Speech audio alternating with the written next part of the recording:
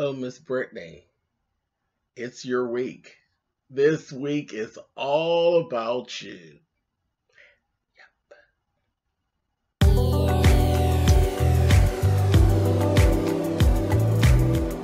I'm like, come on through, Cookie. I'm going up on my soapbox. That's basically it. Let's talk about drag and all its forms.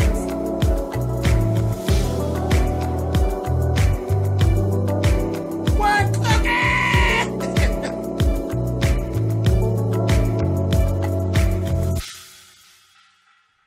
Hey guys, thanks so much for clicking on the video. This is my review for Love and Hip Hop Hollywood, Season 6, Episode 5. This is the Brittany B. This is her episode. See, I've been real lenient and kind of laying back because I didn't know what to really make of Brittany B. Girl, you are a fraud. You are a complete fraud. You are a fake. All those things that you were saying about other people, those were all just deflection. You talk about yourself. You ain't shit. Just ridiculous. All that BP and PP. I said, is she kidding me? Look, we're going to get to it. We're going to get to it. Let's go down this little thing here. We open right up with the whole Zell and Paris situation where Brittany B is having them kicked out of the bowling party.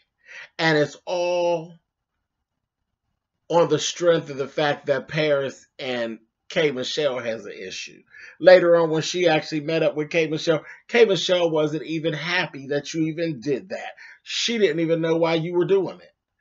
And throughout the episode, I kept seeing scenes where Kay was like, Kay ain't never been on board with none of your bullshit. Like, she's not. And I'm like, She was like, I don't even know why she would think I would need somebody to help me with battling with Paris.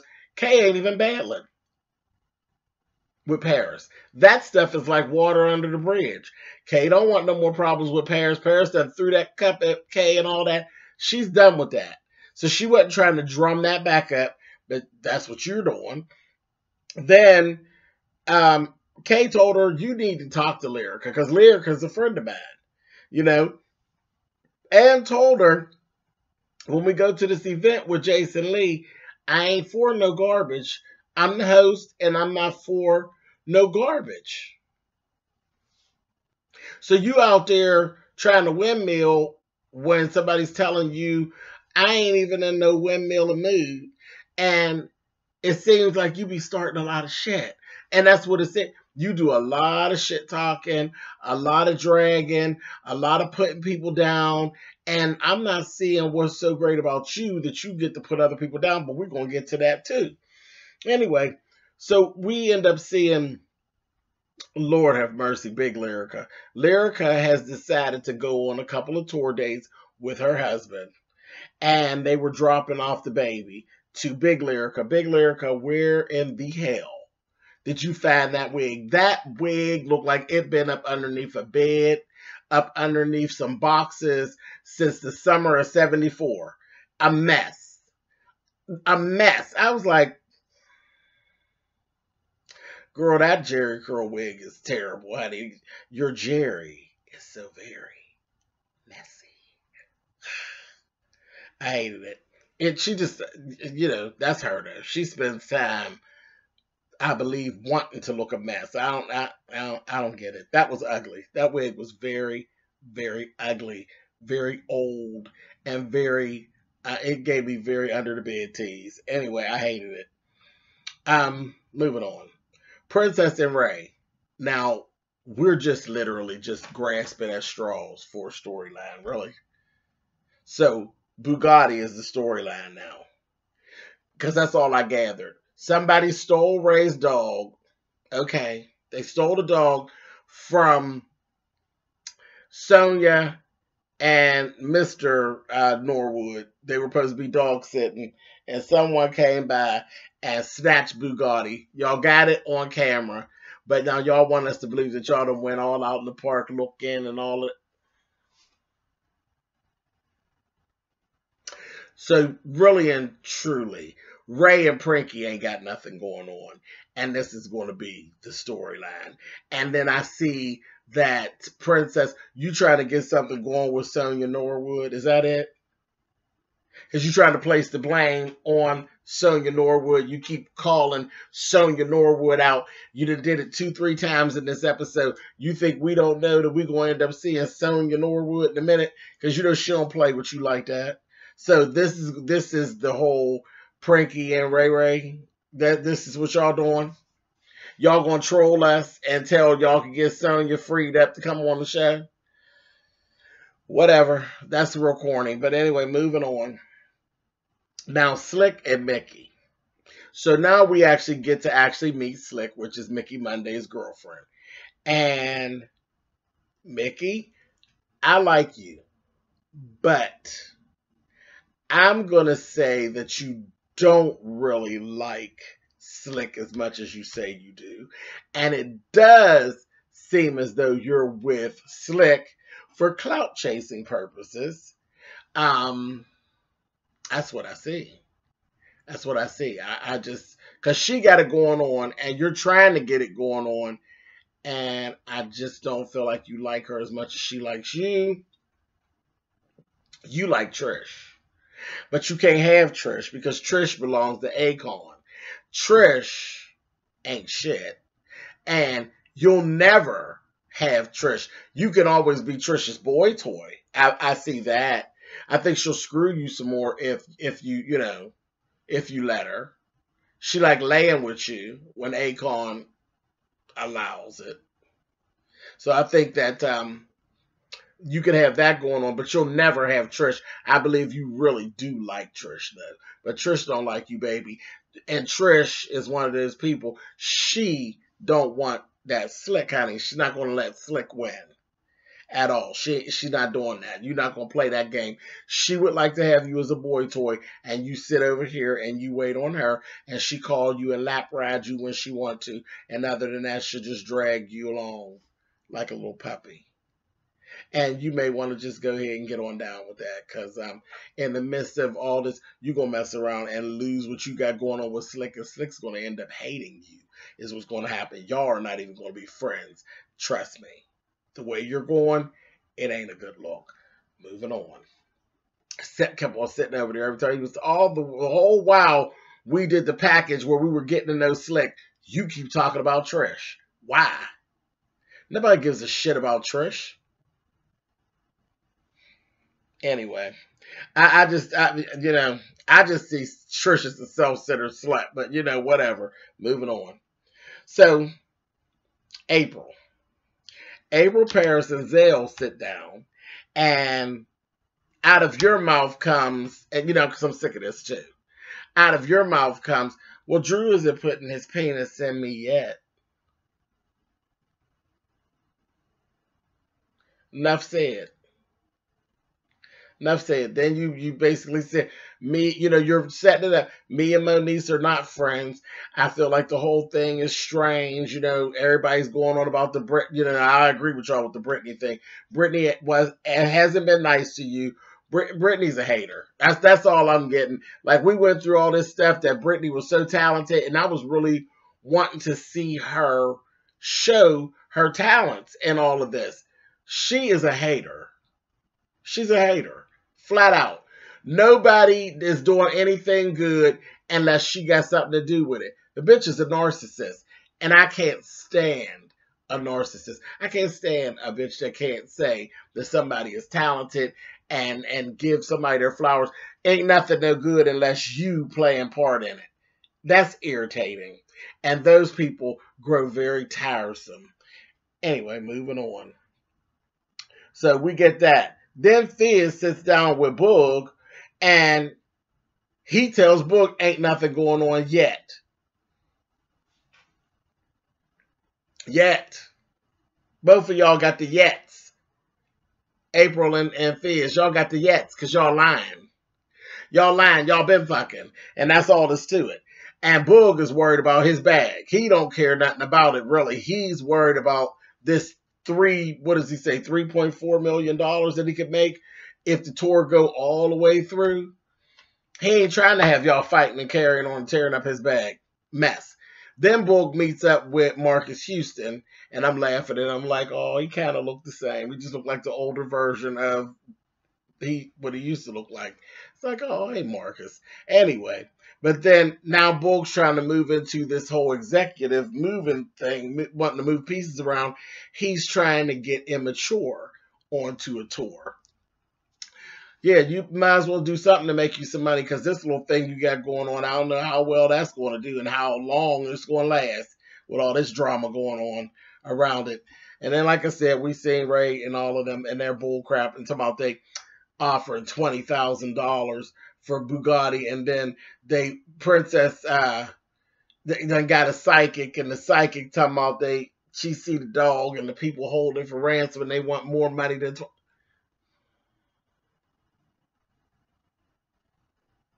I'm telling y'all now, that little storyline is going to make me drag Ray and Princess.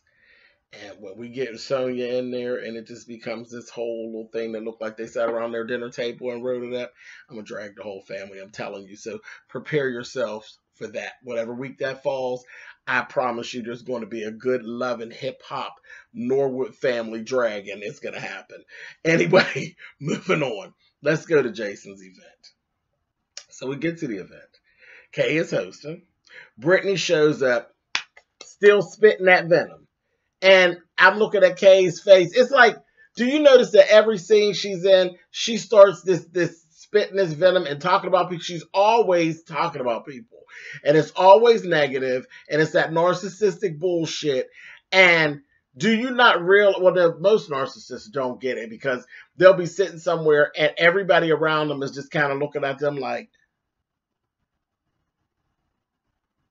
and they don't even clock it. They just love the attention, and they're like, meanwhile, everybody's looking at you like you're a freaking idiot. So she ain't clocking it. Jason Lee's looking at her like she's stupid. K. Michelle's looking at her like she's stupid. Then A1 and Lyrica show up. A1 and Jason go back and forth a little bit. And Lyrica's like, it just wasn't fair. Why did you do that? You said you would give me some time, but you really didn't do it. Jason's like, no, I apologize, Jason. You shady. You're a backpedaler and a pussy popper too. Because Jason's like, oh, I'm sorry. I should have did that. This, that, and the other. Then he got the confessional. Was like, if I had to do it again and it comes up again, I'm going to do it again. I was like, see, this is why, again, Jason, you ain't never going to have friends. That's just all it's to it. You grimy. You're very grimy, and you're not very loyal, and you're not going to have any friends. Not at all. So, not industry folks, not like that. I think the only one that you may not do that to is Floyd, and that's because of that. That's because of that.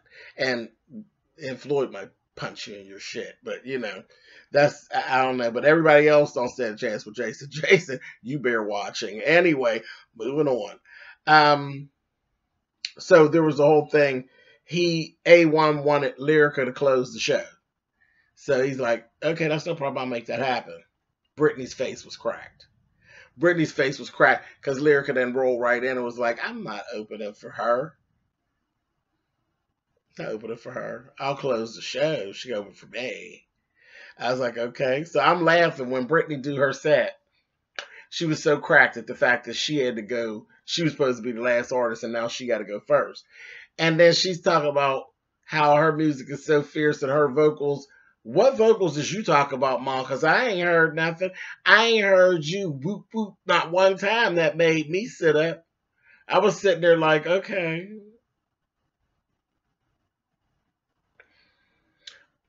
Narcissistic bullshit, because I'm sorry, I listen to Lyrica's music, and I'll pick up a Lyrica CD before I pick up a Brittany B CD. Sorry, sis. It's the truth. But you had a lot to say about Lyrica and her vocals, and I'm like, your vocals didn't. If I had to pick between one of you all, it wouldn't be a Brittany B special. Anyway, whatever. So we had that go on. Then Trish, Mickey, and Slick all run into each other. And Trish sound like a dumb bitch off of YouTube. Okay? She just fit right in with the foolishness that goes on YouTube when you got the people that say, I don't really listen to her. But then they can sit around and regurgitate everything that the person said in their video. You know, that bullshit. And Trish started that. I only seen a little bit, bitch. You saw his whole set. You saw his whole set, you plastic whore. You seen all of it. Didn't take your eyes off of him. So stop with the bullshit, okay?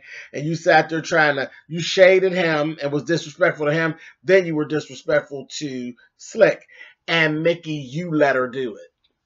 You let her do it. And then you try to talk Slick out of having an attitude at the fact that this plastic whore is standing in her face being disrespectful. You're a clown, Mickey. And again, like I said, I like you, but I'll stop liking you because that was very weak. And I didn't care for that at all. I didn't care for it at all. You're going to sit up and try to have me downplay myself to this whore? I don't even think so, pal.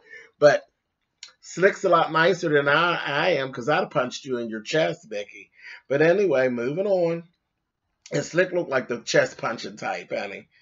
A little rough around the edges, Miss Slick. Yes. Anyway, moving on, honey. But Trish looked real stupid.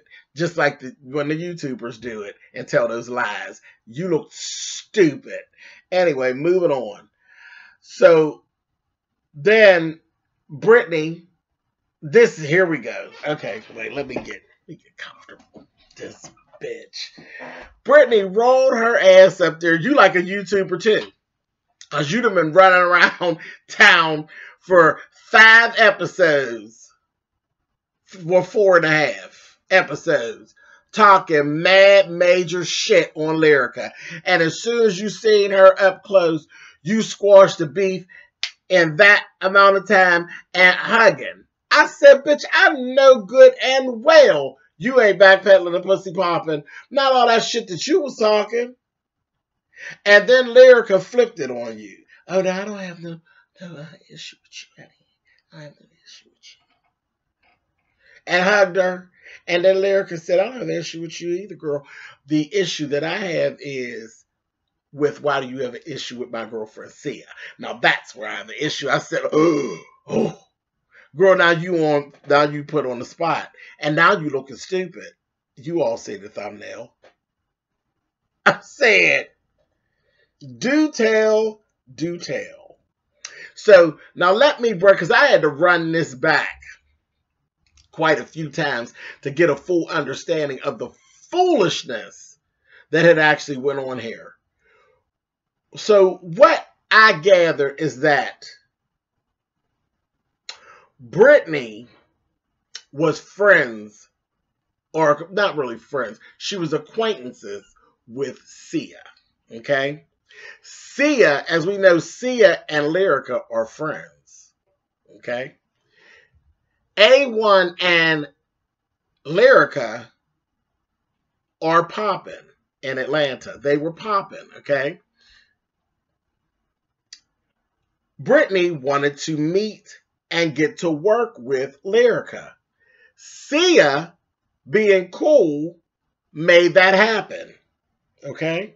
They actually did a song together, and like Lyrica said, they actually went out one time to the gym together. You know, they were like building something, but Sia made all that happen.